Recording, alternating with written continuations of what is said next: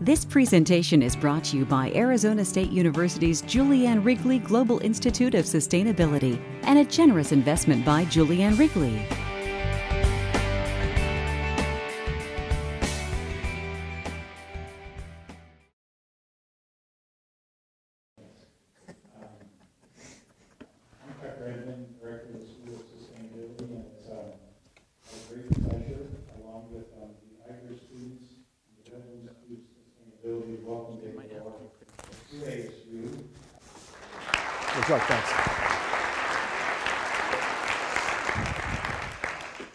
Thank you. It's really nice to be here. Can all of you hear me? Is this come through okay? You can't in the back? Do you want to? All right. Is that better? Wave your hand if not if you don't like what I'm going to say, but if you can't hear it. I want to talk about sustainability, and I want to begin with the biggest issues that we face, which, in my judgment, is climate change. You cannot hear. All right, I'll tell you, Chuck, let me just use that one. All right, is that better? Okay, I want to talk about climate change and politics, and I want to, as a kind of barometer of how far we have to go, I'm going to read a letter that was written to the Arkansas Democrat. This was a serious letter. It was written last spring, so less than a year ago.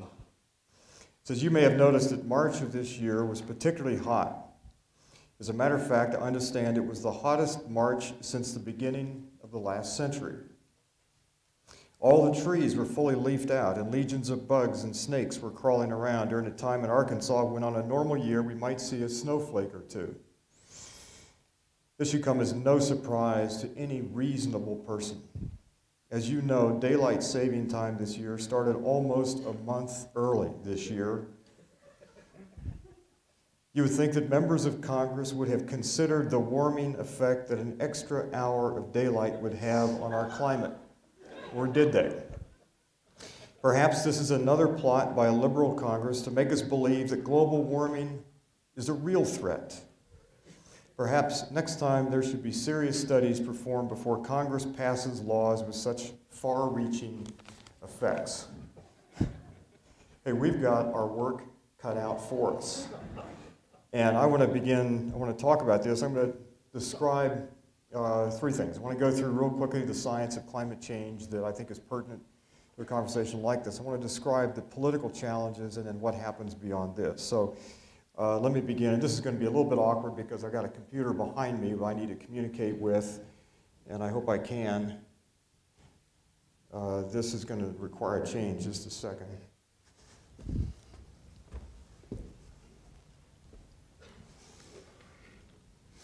Now I'm constrained by the length of my wires. Can you all just bear with me here? This is the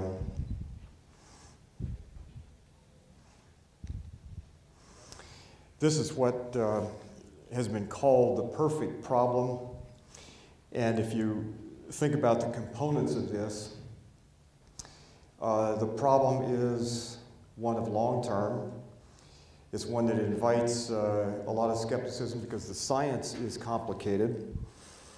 The time lag between cause and effect is maybe 30 or so years between the time we emit heat-trapping gases to the effects that we see. Denial is real easy with this issue. It's so easy to say it's not really happening. It's not my problem. It's a issue that has gotten caught up in the partisan disputes between right and left.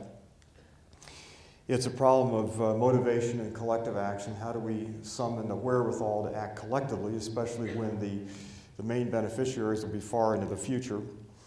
And then it pits nation against nation. It's a global, national kind of problem, so that if we, quote, sacrifice here, then other countries, let's say the developed countries, are not sacrificing nearly as much. So it's a real problem in more ways than I think we typically have faced.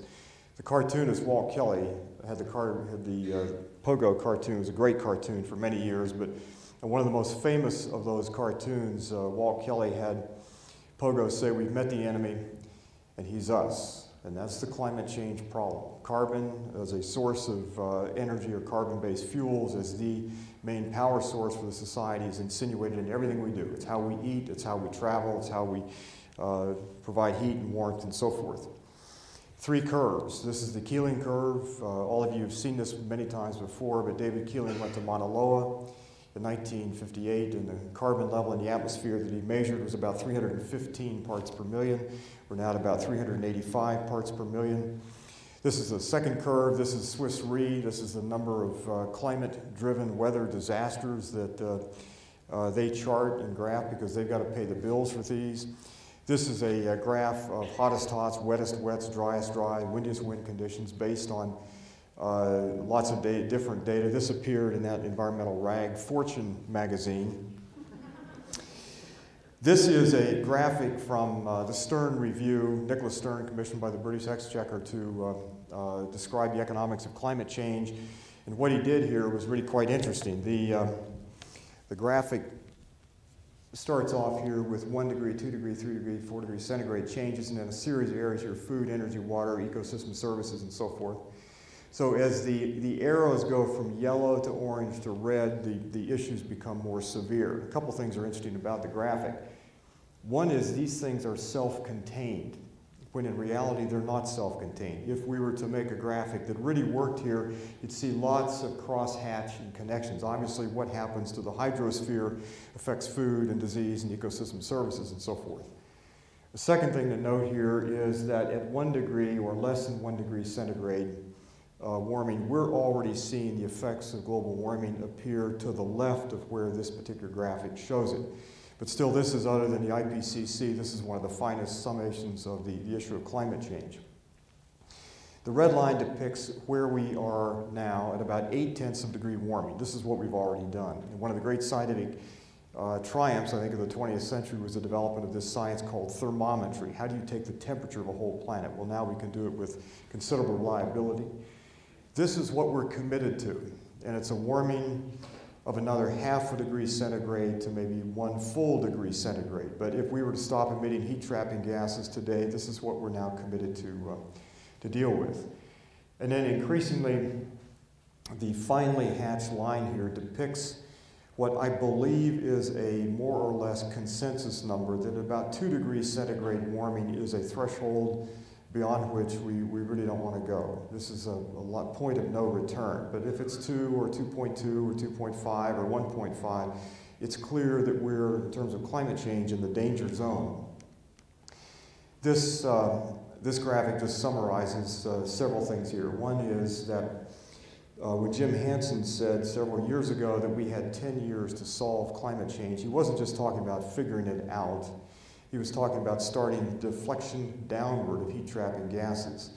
And then there should be, this is the wrong number here, but there should be something here that says we probably don't want to go past maybe 400 or 450 parts per million CO2, or CO2 equivalent. And then this number at 2 degrees centigrade warming, this appears to be the threshold. This is a graphic taken from the 4th report of the IPCC. You've all seen this, and there are some heat-trapping gases that are on the positive side. There are some that retard the effect of heat trapping, but the sum total is down here. The total forcing is roughly about, give or take, 1.5 watts per square meter around the planet. The news that keeps coming out, and I'm an outsider that looks in at the science, but if you read Science Magazine or Nature or Proceedings of the National Academy of Sciences, there are a regular drumbeat of news. Most all of it is bad, or it's worse than what was once thought before.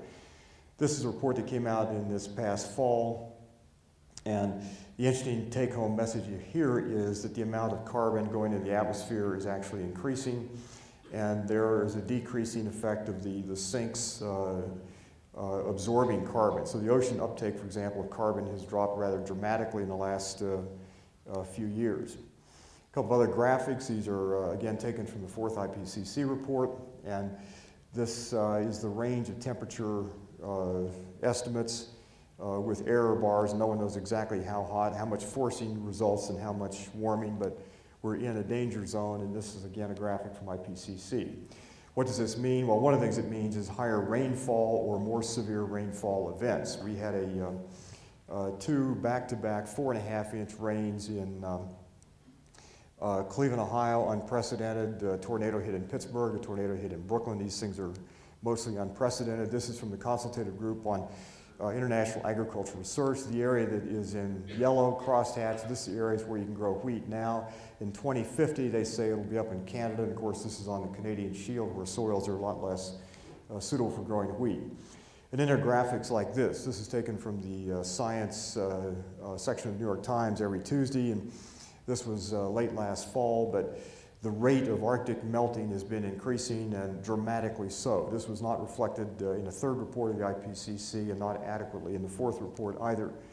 And the rate of melting has increased from 2005. One report has it roughly doubling what they thought in 2005. This is the Greenland ice sheet. Everything here in red is subject to melting. And then there's the issue of sea level rise. What happens as seas rise and Arctic melting continues in Greenland and the West Antarctic ice sheet. So the graphic or the metric is down here, and you see areas, New Orleans basically disappears, and the lower Mississippi goes underwater. The same is true in Florida and along the coastal regions. At a 6-foot sea level rise, most of downtown Charleston, South Carolina goes underwater. So global warming? No, this isn't global warming. This is planetary destabilization, radically different kind of thing. And so we know that sea levels will rise from thermal expansion of water and from melting ice. We know that the storms, perhaps the number of storms may or may not increase, but storm severity will certainly increase. That is seemingly known now. Disease and famine will change dramatically and for the worse. Drought and heat waves become much more likely and probable. Changing ecosystems, the forests of the southeast and the Appalachian forests will begin to disappear apparently at present rates around 2050. Coral bleaching affects now, I'm told, about half the corals in the world. Political and economic disorder will be more frequent. The death toll from climate change driven weather events now, we're told, exceeds 150,000 people per year. So here's the sum of this. We're already committed to substantial warming, whether it's 1.4 to 1.8 degrees centigrade warming, but we're already committed to a very substantial warming of the Earth at a pace that is quite unprecedented. There's this lag between cause and effect of roughly, say, 30 years at the time we emit heat-trapping gases to the time we see the weather effects. That, I'm told, will drop to 20 years because the uptake of carbon in the oceans will decrease. And this is hard news. It's too late to avoid trauma. It's already too late for the people on the island of Tuvalu and parts of Alaska that are directly in the crosshairs of immediate climate change, but it is not too late to avoid the worst of what could otherwise lie ahead. There's no easy way out. There's no magic bullet solution. There is, in the words of several writers, silver buckshot, but no silver bullet that gets us out of the whole thing. And then finally, I think Al Gore had it right that this is the first planetary emergency since we've been on the planet as an identifiable species. Where do we have to go? Well, this is from Angela Merkel, the Chancellor of Germany, and she argues that we have to go from 22 tons of carbon dioxide down to 2 tons per person. On average, Americans emit about 22 or 23 tons of CO2. We've got to go on a stringent carbon diet, 80–90% kind of diet. And this is interesting because this is the bargain and the political dialogue. A good bit of the next 50 years will be around the nature of this bargain and how actually to get there. And the bargain is roughly that the third world countries and developing countries will allow us to survive, but in return for equity. And there's going to be some hard bargaining about how this occurs. But any one of a number of countries, China building 1,000 megawatts of coal-fired electricity per week, can tip the climate into a radically different state and one that we'll not like. What do we do about this? And the second part of the talk is this. There are a number of us who've gathered around, about 100, 150 people have gathered around in an effort to create a climate action plan for the next U.S. administration, focusing specifically on the first 100 days of that administration. So we're patterning this after the Roosevelt administration in 1933. know mind that the first 100 days of the Roosevelt administration weren't all that great. But we've taken that focal point, and you can go on the web at climateactionplan.com and download the entire document. The final version will roll out in September of 2008. We're making the document available and actually meeting with the various presidential candidates that are willing to meet with us. In thinking about this, there are several assumptions that we've made in this. And this is one way, Gary Larson is one of my favorite cartoonists, but this is Larson's way of describing the issue. Objects in the mirror are a whole lot closer than they appear. And one of the things that is driving us is the belief that climate change is severe, it is here, it's real, and it is a lot closer than we might otherwise want to believe. Secondly, we've made an assumption that climate change isn't a matter of left or right. It's not a Republican issue or Democratic issue. It's a matter that affects all of us, left and right, liberal and conservative. And it really doesn't matter a great deal what your politics are. And so we've made an assumption this is an issue on which we need the support of liberals, we need the support of conservatives and independents, but this is an issue quite clearly that transcends politics. This is like World War II. It is in every way a national and global emergency. So this is an issue that transcends politics. And then a third assumption we've made is that this issue is one that is not an item on a list, but in fact the linchpin that connects every item on the list. And if we get climate change and energy policy right, we'll get lots of other things right as a result. We'll get security right and equity and economic development right and so forth.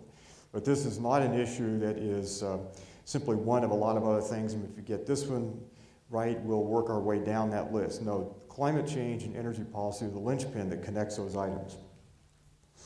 There's another assumption we've made. Do you remember the movie Jack Nicholson, A Few Good Men? And he's Tom Cruise, the young JAG attorney. You remember the film? And Cruise says to Nicholson, there's been a murder on a Marine base, and Cruise says to Nicholson, I just want you to tell me the truth.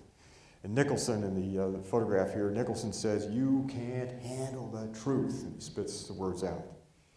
And there's a certain pedigree for that view, that humans, as T.S. Eliot once put it, can't handle much reality. And so the way we would treat people with this issue of climate change is to tell them what somebody's phrase is happy talk. You know, screw in a compact fluorescent light bulb, buy a Prius, build a green building, and all will be well. And that isn't the truth. That's not what the scientists are, by and large, telling us. There's another view here, and it's depicted by Winston Churchill as the bombs are falling in London in 1940. Churchill didn't tell the British people, hey, you know, we can beat Nazis at a profit, or what a terrific opportunity for urban renewal. Although it was, and they blew it.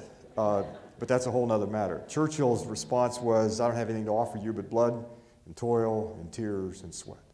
And he summoned the British people to heroism. And so between these two perspectives, we've decided that the President's Climate Action Plan has got to be about as clear and as true a vision of the science of climate change as we can possibly muster.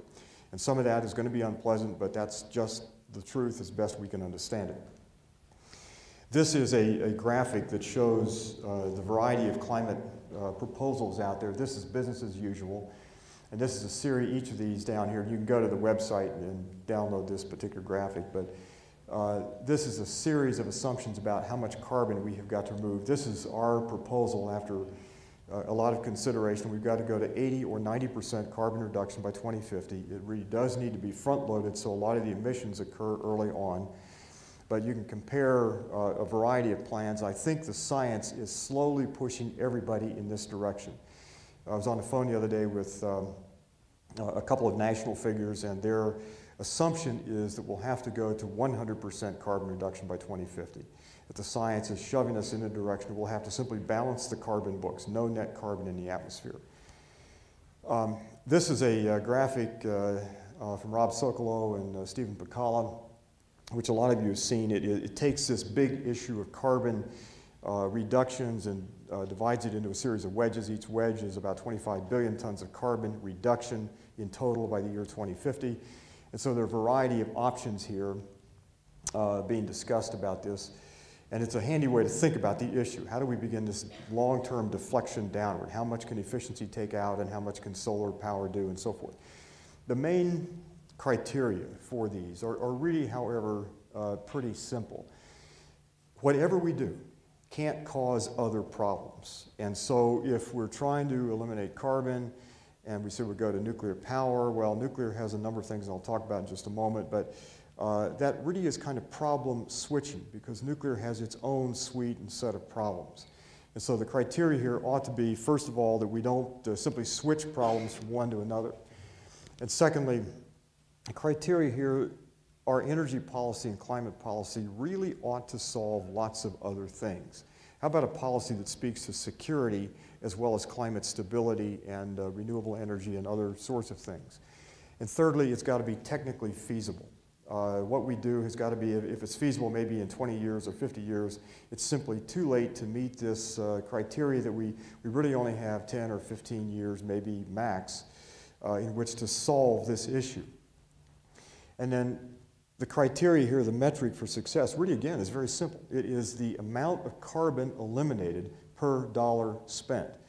And so it's the same criteria that any businessman would have for the expenditure of investment capital, but it's the amount, in this case, of carbon, not profitability, per dollar invested.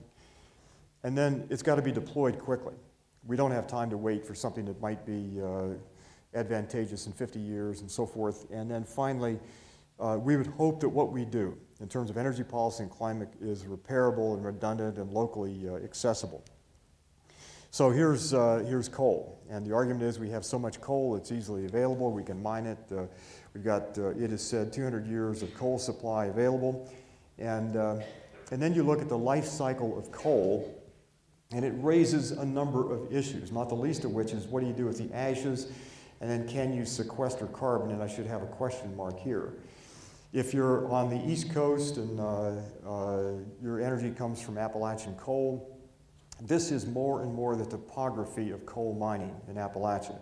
It's mountaintop removal, and what happens in mountaintop removal, you take the Appalachian hills in this case, and you simply lop off the tops of the mountains and dump the spoil into, or what's called overburden, an interesting term.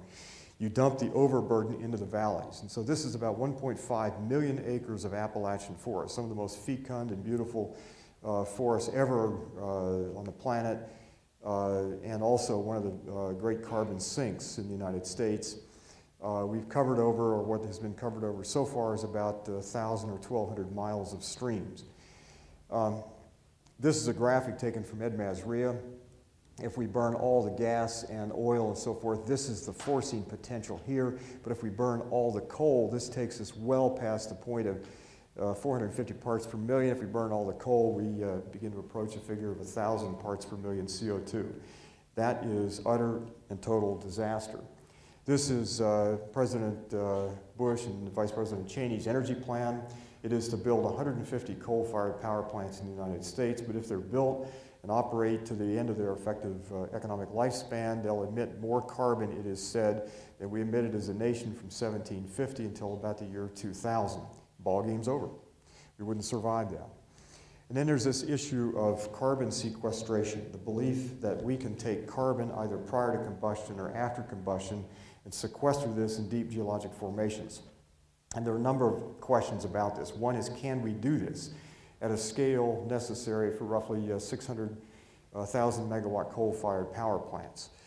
And frankly, we don't know. The study that MIT did last spring that was published by MIT Press leaves the question open. They're optimistic, but it's going to take another decade or so of research to find out. But remember, we don't have that decade. And then secondly, can you hold carbon below ground permanently? And if you can't, what's the point of doing it? Thirdly, we don't really know what the cost of carbon sequestration would be. The cost is still a variable, but it would certainly drive the cost of electricity up from 9 cents a kilowatt hour, give or take, as the national average, to 12 or 15 or 20 cents a kilowatt hour. We just don't know. And then the issue here is it cost competitive relative to the cheapest alternatives, which in this case would be efficiency and renewables? And then Finally, there's this issue again, any good businessman would ask, how much does it take to get how much out? And so the energy return on investment of this, and we don't know how much energy would be invested in carbon sequestration and carbon capture. Well, how about nuclear power? There's a lot of talk about nuclear and nuclear being carbon neutral and so forth. And so in examination of nuclear power, this happens to be, the photograph is of the Davis-Besse nuclear power plant not far from where I live. I'm about 50 miles as a sober crow would fly this. I'm assuming that inebriated crows would fly a sober crow straight.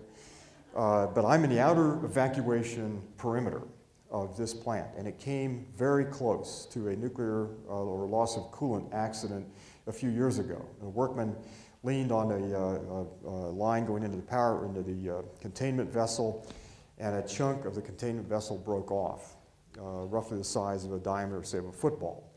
And it turns out that it was a lot closer than anybody anticipated and a lot closer than the utility admitted. But here are the issues with nuclear power. Highly subsidized. It's the most subsidized energy form in the world. There are still questions of safety. It isn't just Chernobyl and 3 Mile Island and Davis-Besse. There are routinely regular near accidents and so forth. The safety record is not great. We're not told a whole lot about it, but from what we can find out, it's not very good. Thirdly, if you can make a reactor, you are a long way toward making a bomb. So this is problem switching. And the problem in this case is the question of bomb material and nuclear proliferation. And then there's the question of cost. 1,000 megawatts of coal-fired electricity, again, relative to the next cheapest kind of thing that we might do. There's a question of net energy, and net energy in this case starts at the mining of uranium, enrichment of uranium, which we do at public expense, the operation of the power plant, the entombment of the reactor at the end of its effective lifetime. You don't just walk away from these things. You've got to cover them in concrete and keep people away from them. And then there's the issue of waste storage. And so the question here is not how much power the plant produces, but also how much energy it uses all the way through that cycle. And is this going to be net energy producer or not? And we're not told whether it is or isn't. And then the question of is this really carbon neutral? Well, it depends on what an economist would call the opportunity cost. If you had put the equivalent amount, that amount of money into, let's say, efficiency in renewables, how much carbon reduction might you have gotten? And if the answer is a lot more than you got with nuclear power, then it's pretty clear that nuclear on its own is not carbon neutral. And then there's waste storage and the question of civil liberties, which has kind of disappeared from the public dialogue. If you have a solar collector on your roof, the FBI is probably not going to keep a file on you. But if you've spoken out against nuclear power, they have some reason to keep a file on you and to keep track of groups that are anti-nuclear in the event that they might be terrorist groups. So nuclear power in an age of terrorism and great concern, legitimate concern about terrorist attacks, nuclear power simply amplifies what is already an existing problem. And then there are issues here. I'll not go all over this slide, but there is a question of what happens in the event of an accident. And we have insured nuclear power plants since 1957 through an act called the Price-Anderson Act. So utilities are protected against the upper level of disaster. And who pays? Well, you and I would pay for this. And then there are biofuels, and biofuels are now the rage in the Midwest because of subsidies for corn ethanol. But biofuels raise other and similar kinds of issues, and you can look at the options before us here. This slide just shows falling energy return on investment. If you had invested in, let's say, Spindletop in East Texas in 1900, Spindletop returned about 100 to 1 or $100 for every dollar invested in it. And so that was a pretty good return on investment. But over time, the energy return on investment has fallen. Even things that we like, wind power and so forth, the energy return on investment will never again be what it once was for cheap portable fossil fuels. And biofuels in particular have a variety of characteristics.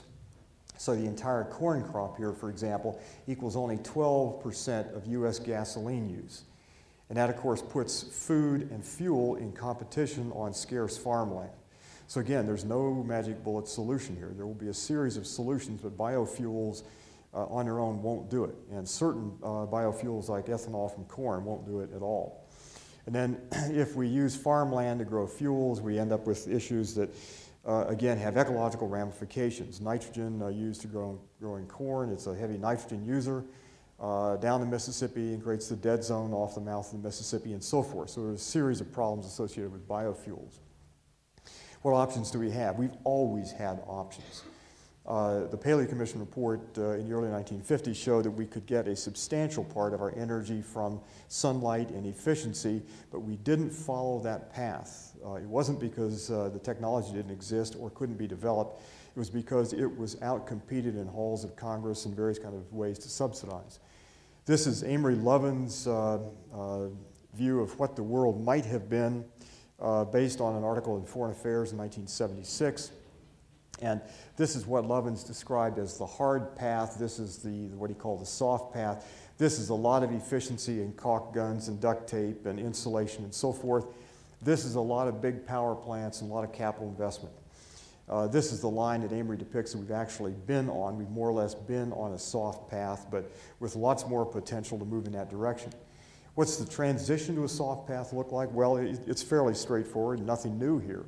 It means efficient transport. It means taking the CAFE standards, as happened in the recent energy bill, bumping them to 35, but 35 miles per gallon is still well below what we can do. We can do a lot better than 35. Some of you in the audience drive Priuses at 45 or 50 miles per gallon.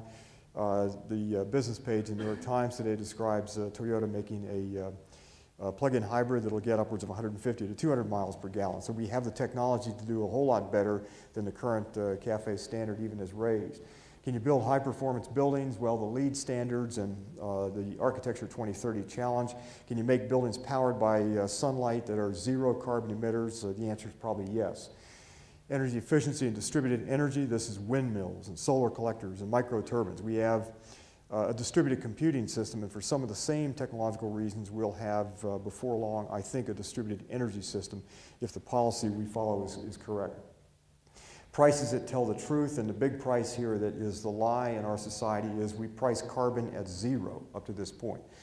And so all the climate legislation is about getting the price of carbon right, either a cap and trade system or taxation or some combination of both. And then begin to shift taxes, so we tax things that we really don't want, like carbon or toxic pollution, and we take taxes off things that we do want. And then ending subsidies, worldwide perverse subsidies. Run some Norman Meyer study a few years ago showed that we subsidize things we really don't want on the planet to the tune of about $1.4 trillion to $2 trillion per year.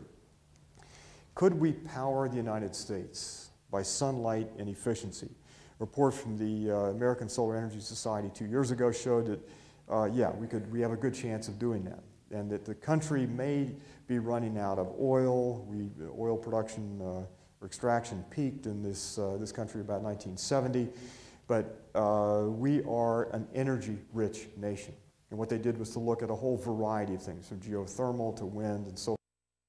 The United States is an energy-rich nation. And the cost, the economics of renewables are falling dramatically. Every renewable is becoming much more cost-effective, and the technology is becoming much better. And the advantages of doing this, I'll not read this slide, but you can read it as I talk about it, but the advantages of doing this are huge. There just is not a downside.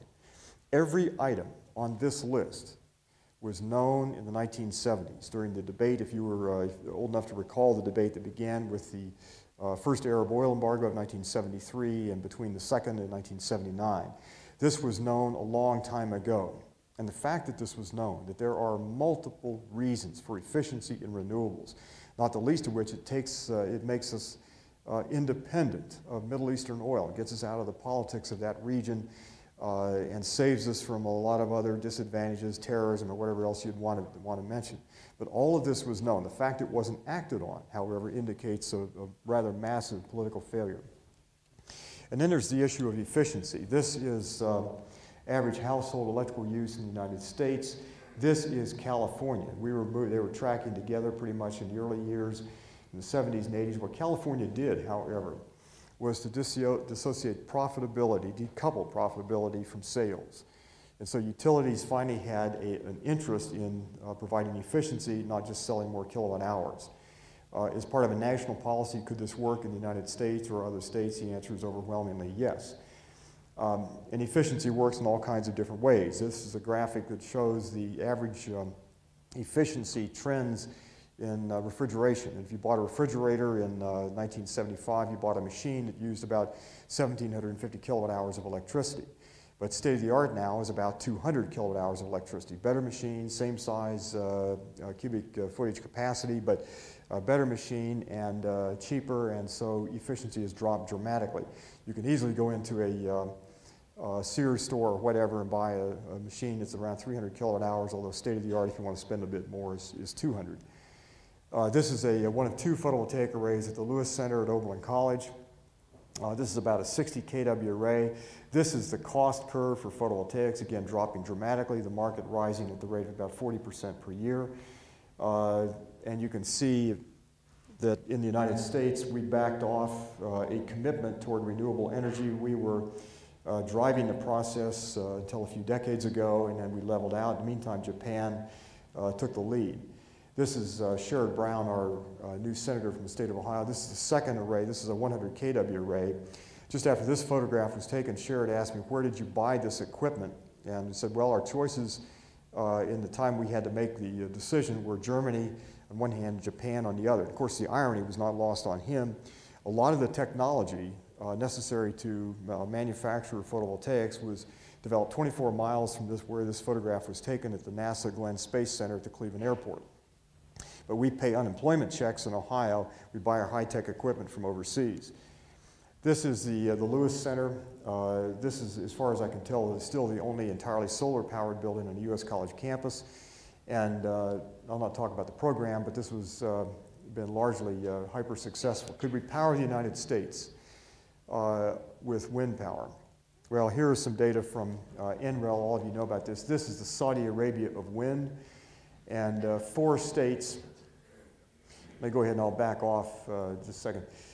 North Dakota, Texas, Kansas, and South Dakota, in that order, have enough wind potential to provide the entire electrical budget of the United States. Now, that doesn't mean we can move electrons to either coast easily, but that's something about the potential. As the technology has developed, we can harvest wind at slower and slower speeds. And so, could we power the United States by wind power? This is a wind field near Bowling Green, Ohio, not far from where I live. This was thought to be a marginal investment. It's turned out to be actually a very good investment. So the utility, in this case, AMP Ohio, is expanding this wind field and developing a second wind field nearby. The numbers here are from the Apollo project, but imagine aiming to create 3 million jobs and generate trillions of dollars of revenue. Imagine manufacturing wind equipment in the United States. One of the most successful businesses now in Cleveland, Ohio, an old Rust Belt city, is the manufacturing of these 2 or 3 ton gearboxes that sit on top of the wind turbines, these boxes right here. But imagine not buying wind machines from Denmark, but making them in the United States as we once did. The issue here is not just an economic issue. It really is not economics at all. The economics are persuasive. It isn't a technical issue. Do we have the capacity to power the country by sunlight and wind and efficiency? And the answer is overwhelmingly yes, we do. What we lack is the political commitment to do it. Is the public for this? Well, look at the numbers here. Invest in solar and wind, 91% support. And this is data from 2002, so this is older, but mandate, not market development, but actually mandate efficient appliances, 87%, buildings, 86%, cars, 85%. This is a New York Times poll from last spring. And again, you see the support is dramatic. Are we changing climate? 84% yes. Then look down here at the bottom item. The environment will be worse for our children. 57% say yes. How sad can that be? But we cannot reconcile or be reconciled with that. We've got to stop that and begin to change this. Is public opinion for us? This is a study came from Yale. Again, this is a 75% level, but if you'll notice a whole variety of areas, there is a constituency emerging for doing something a whole lot smarter than we have been doing. And then finally, in terms of poll data, this is a BBC UN poll from data from 21 countries and showing that large majorities, even in the United States, are ready to sacrifice, ready to be, but nobody's thought yet to ask people to sacrifice in order to build this different economy and avoid the worst of what could happen. Are we fated to suffer the heat death of the planet? And the answer, my friends, is just overwhelmingly no, we're not. This is a choice we make, by default or otherwise. This is some reading material. I'll skip over that for just the time being. Let me close with a couple of thoughts here. Posterity isn't really mentioned in the U.S. Constitution except in the preamble. And in the preamble, it's just mentioned in passing, but there is no case law on behalf of posterity, all those generations that will follow us. But imagine a standard that says no generation, no organization, no university, no town, no city, no country has the right to change the biogeochemical cycles of the earth or impair the stability and integrity and beauty of biotic systems, the consequences of which will always fall on future generations as a kind of remote tyranny. And you can hear in those words, you can hear Thomas Jefferson and Aldo Leopold and Bill McDonough and some of you in this room. This is a matter first and foremost of rights, and that's what the PCAP project is about. These are my 3 grandchildren, and I put them on the screen because A, they're real cute. But this is Lewis. Lewis is age 8, and he just cracked his chin open, had to get 8 stitches, but he's full of fun and humor, and he's a great little guy, likes sports. He plays baseball and soccer and basketball, and he's told his dad, who was an all-state basketball player, that he's going to beat him at one-on-one by the time he's 15 or sooner, and I believe he'll do it. His sister Molly is in the middle, and Molly is age 5. Her New Year's resolution, I've told a couple of you this year, when asked what she wanted to do to make herself better in 2008, she said she was going to stop biting people. But she thought it might take her the better part of a year to do that. Lewis, in response to the same question, told his dad, my son, who's an Episcopal priest, that he just couldn't think of any way to improve himself, but he could think of a lot of ways Mom and Dad could improve themselves. This is Ruby Kate. Ruby Kate is 2.5, and she is very verbal. Her mom's an attorney. Her dad's a computer worker. And these 3 kids are not only my grandkids, but the point of putting them on the screen is that they have no voice relative to the future that they will inherit. Their children, what we call posterity, have no standing. They have no voice unless we are that voice. Unless we are loud and clear, they have no rights relative to the world we're creating for them. The 5th Amendment and the 14th Amendment to the U.S. Constitution say that we can't deprive people of life and liberty and property without due process of law. But they have no due process that applies to posterity. And then finally, a couple of thoughts. What does the politics look like? The President's Climate Action is about changing the nature of U.S. politics and global politics. One of my favorite books and one of my favorite writers and people is Thomas Berry, the great Catholic philosopher and theologian. And Tom Berry, a couple of years ago, wrote a book called The Great Work. And no generation asked for its great work. Those farm guys in 1860 didn't really want to go die in the battlefields of Antietam and Gettysburg and Shiloh and such places. But that was the work that they took on their shoulders to do. It was to end the scourge of slavery once and for all in this country. That was their great work. Our great work, I think, looks like this. Number 1, we've got to do the hard work of balancing the carbon books. We've got to end carbon as a free gift to industry and to private consumption. But we've got to balance the carbon books. Secondly, we've got to make a rapid transition to efficiency and to renewable energy. We know how to do this. This is not a matter of technology. It's not a matter of economics. It's a matter of willpower and leadership. Thirdly, we've got to create a global bargain. This is not something we can do in the United States alone. We've got to deal with all the world, and hopefully we can lead the world in this direction. But this will be hard bargaining. That 22 tons of carbon dioxide per person that we release down to 2 tons per person. And that means moving efficiency and renewables as rapidly as possible and making the kind of changes in lifestyle, a phrase I don't much like, it sounds too ephemeral, but we've got to change the way we live and the way we provision ourselves with food, energy, water, and materials. That's a design issue. And then I think we need a whole new way to think about our role in the world. The precautionary principle has more cachet and power, let's say, in Europe than it does in the United States. We have to begin to think about how do we eliminate risk and exposure of risk? What's it mean to be precautionary and cautious relative to technology? And then these words, humility, doesn't play very well in the United States, and fairness and so forth, but we have to begin to create a very different approach. This in every way is an ethical issue. And then Howard Odum, who's one of the great ecological thinkers of the 20th century, died in the late 1990s, but Howard Odum and his brother Eugene were more than anybody else, the fathers of modern ecology. Howard and his wife Elizabeth, before he died, wrote a book called A Prosperous Way Down. We've got to begin to envision a very different world. I think the title is unfortunate, but it's a different way to think about prosperity. We've always known that the growth economy didn't make us happy. So we've seen growth go up like this, but happiness peaked and kind of leveled out about 1957. Isn't that interesting? And so is there a different way to think about how we become prosperous and what this world looks like? And it's a world of front porches and better poetry leagues and baseball and coherent downtowns and local farms and better food. It does not have to be bad. This is not down, it's really kind of sideways. And then finally, let me close with this. I think this is a very different kind of political era. We're asking the President of the United States, the next president, inaugurated in January of 2009, to help lead us in a political renaissance, to see politics not as left versus right, conservative versus liberal, but to take on the national business in a way that brings us together around this great work. We have got to do this. And it's work that is both ethical, it's economic, it's technological, it engages everything that happens at a university or college. But it is the politics of trusteeship.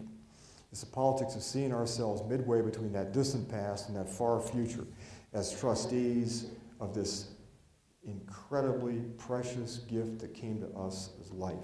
Could we reorganize our politics around the preservation and protection and enhancement of life for as far out in the future as we can possibly think? Thank you very much.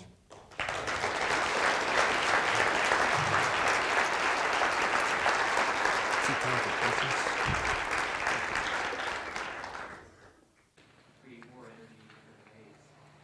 But it seems to me that the real truth or some of the problem should be there in the energy services. The whole country's social fabric is based on cheap energy. A period of cheap energy, so for example, the demographic shifts that have provided Arizona, living in its sort of situation that it is now.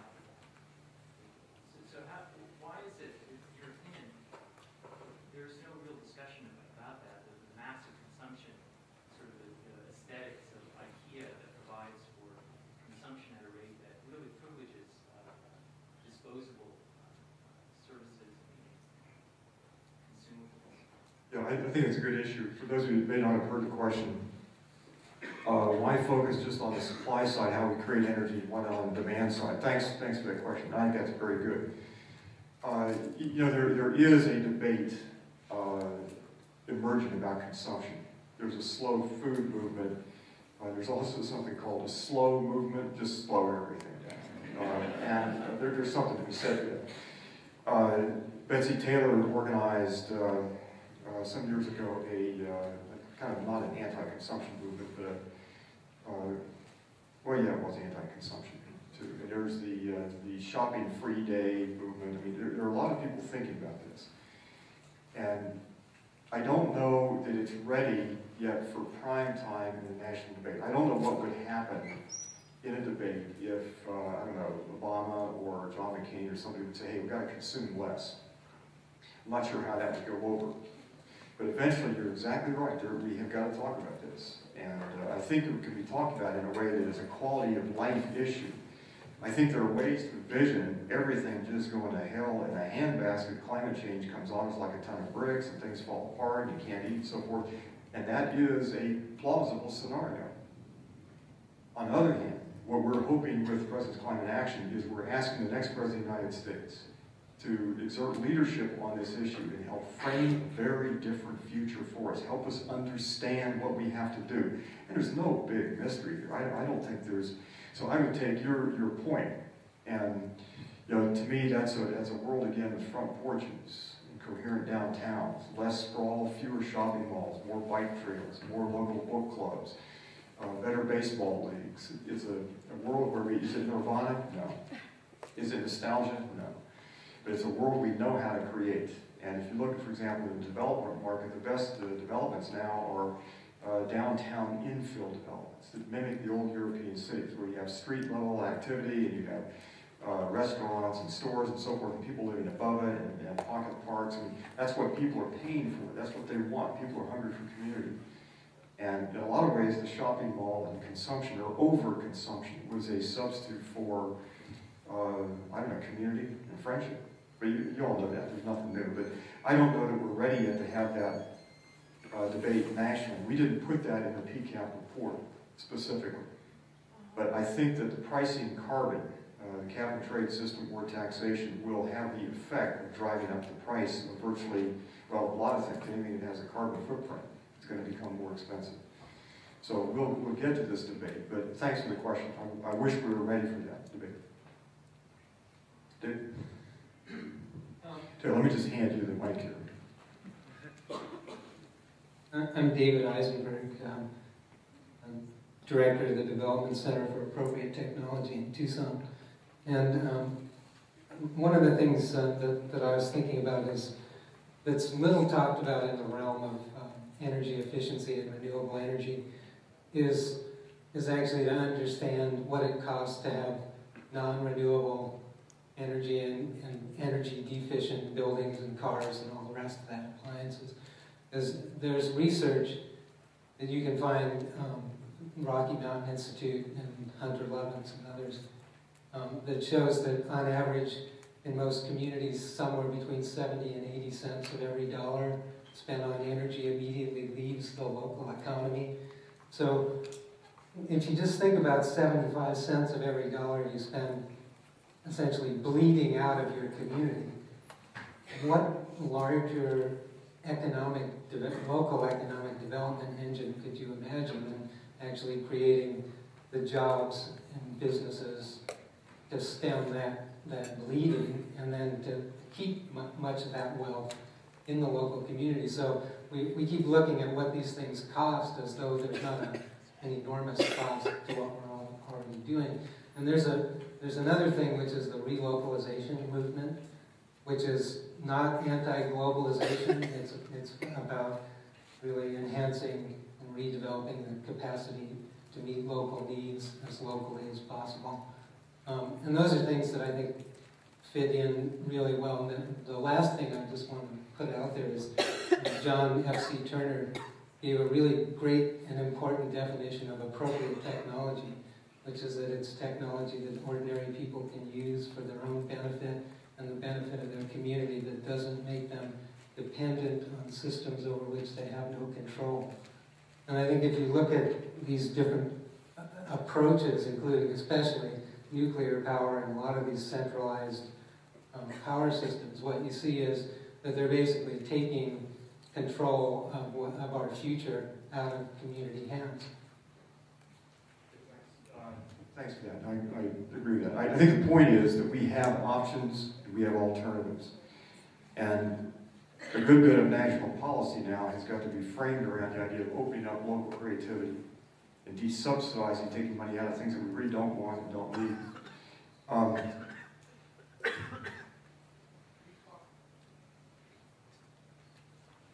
You talked about problems but isn't there also problems with doing solar power on that larger scale in terms of the resources, the palladium or whatever, the stuff that goes into the photovoltaic cells and the toxic waste related to the producing of those solar cells? And could you actually do solar power on that scale, short of the long-range future, putting things up, building it on the moon, and putting it in orbit, kind of stuff?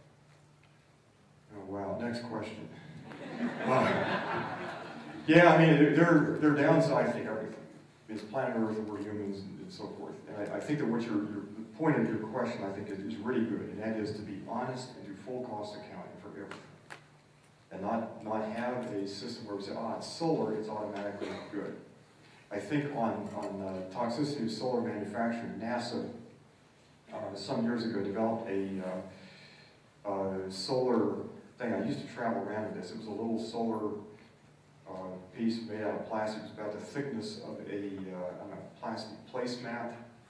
And the top part, the top third, was PV material. The bottom 2/3 was storage.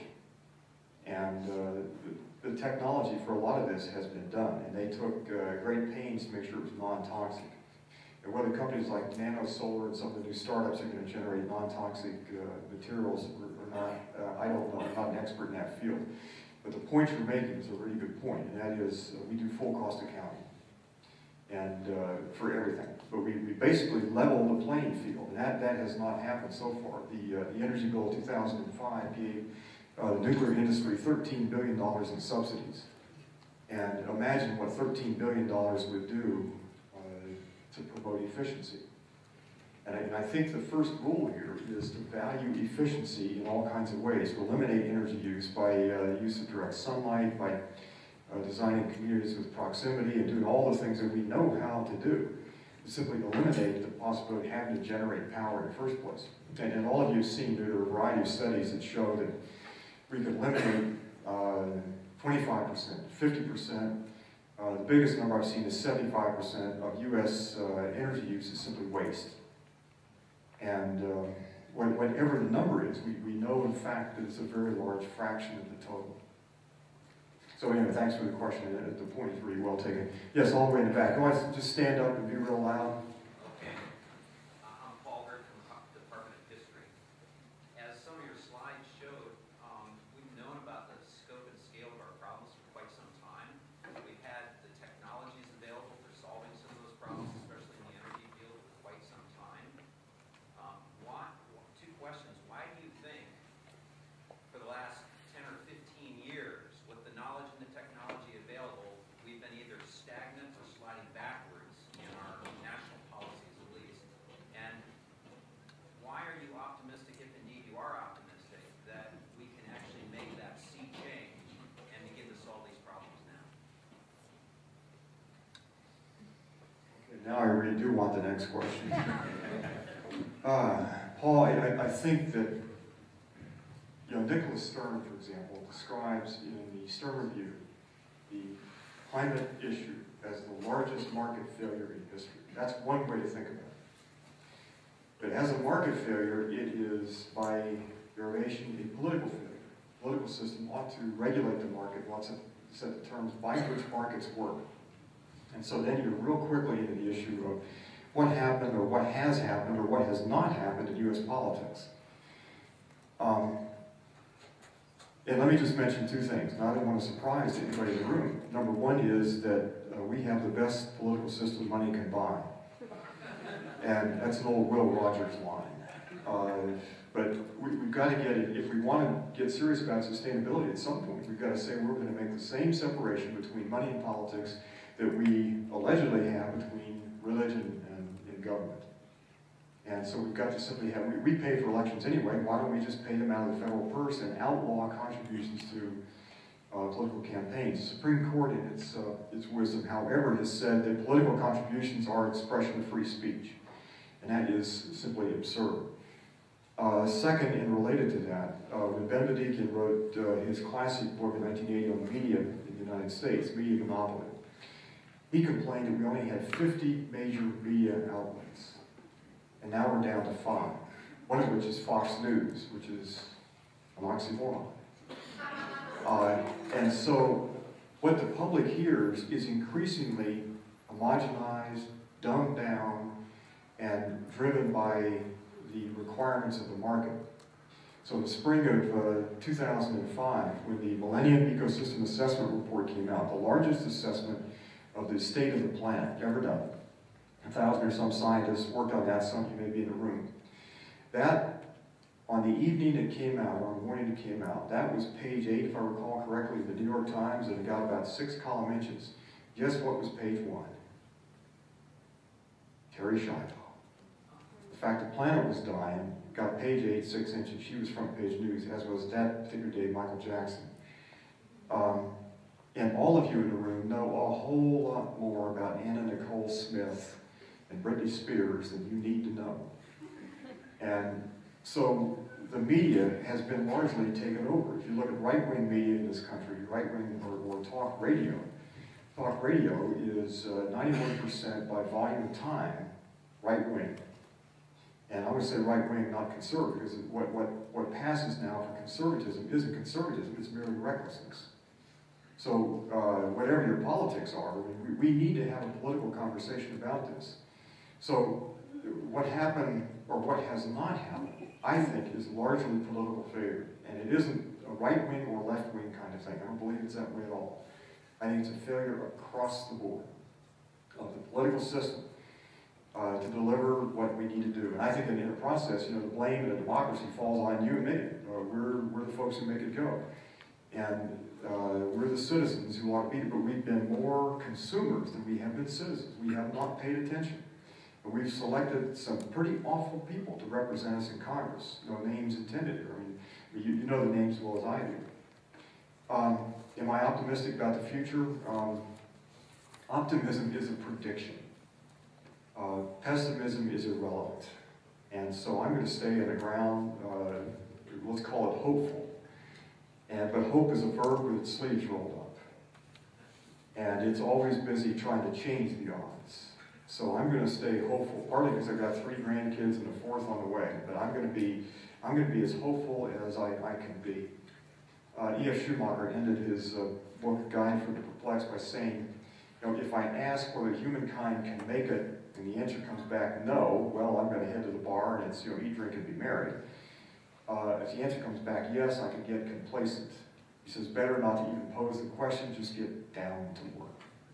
And there's pretty good sense in that. So the work before each of us, the things that you can do as students, and you can do as faculty, administrators, and community people, simply get down to work and do what's before you and don't pose the question.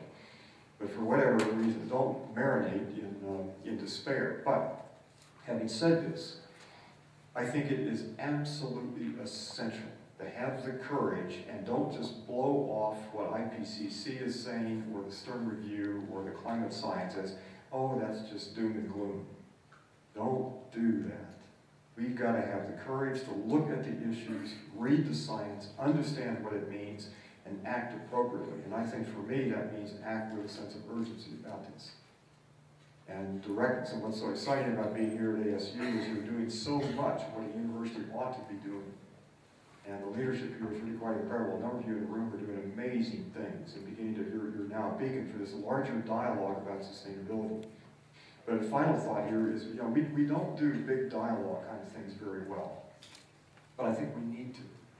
One of the things we've done in this President's Climate Action Plan is ask a couple of speech writers, we've written speeches for George Bush and Bill Clinton and other people, but they know how to communicate to the larger public. Draft a couple of template speeches for us. I mean, how does a president, assuming the will to do it, how does a president reach our hearts? Not just our pocketbooks. This is not, I think, the first initiative that ought to be sold because we can defeat the problems of climate change at a profit. We may do that, or some of us may do it. But this is, first of all, going to have to be a decision that comes out of the sense of our hearts and a commitment to life and the future. So it's going to call on us for a degree of, I think, frankly, nobility. And again, that's not left or right. And that's all of us are liberal and conservative at various times in our life and various issues. So it's not an issue that ought to be allowed to divide us on those grounds. Anyway, thanks for the question. I think we have to break. There is a class in this room. Let's all thank David Arch.